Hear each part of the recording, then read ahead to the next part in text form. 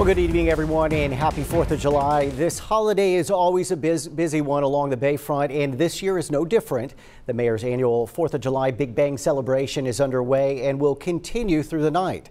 Our Nikila Pradier is joining us live along Shoreline Boulevard. And Nikila, I know there's plenty going on before tonight's big fireworks finale. There is, Paulo, and greetings from a very windy Bayfront today. You know, every year the Big Bang celebration features a full day of events for families, and the best part about it is that it's all free. In fact, one of those free events is happening right now and bringing out plenty of people. That's the Family Fun and Music Zone. That's going on down at Water's Edge Park. It features games, face painting, a petting zoo, and lots of other entertainment for kids and adults alike.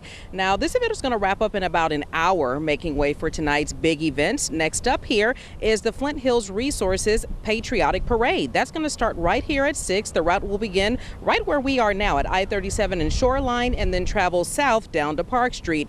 Now, Cole Park is always a popular spot for families to go on the 4th, and starting at 7 tonight, there will be music in the park by DJ Abel Bocanegra. Then capping off tonight's Big Bang celebration are the Harbor Bridge Light Show at 9, and that's followed by the big HEB fireworks show starting at 9:30. Now, if you're coming to any of tonight's festivities, it's probably best for you to get here early. Be prepared for crowds and traffic.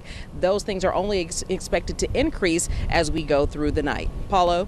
All right, Nikila reporting live. Now, the RTA is providing a free park and ride service for tonight's events. It'll run from City Hall to Water Street.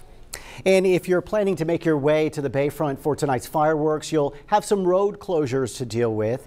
Moments ago, Highway 81, the far right lanes and northbound and southbound sides were shut down. The Burleson exit off of 181 will also be closed beginning at 7:30. Now, this closure will be in effect till about midnight, so be prepared for some delays.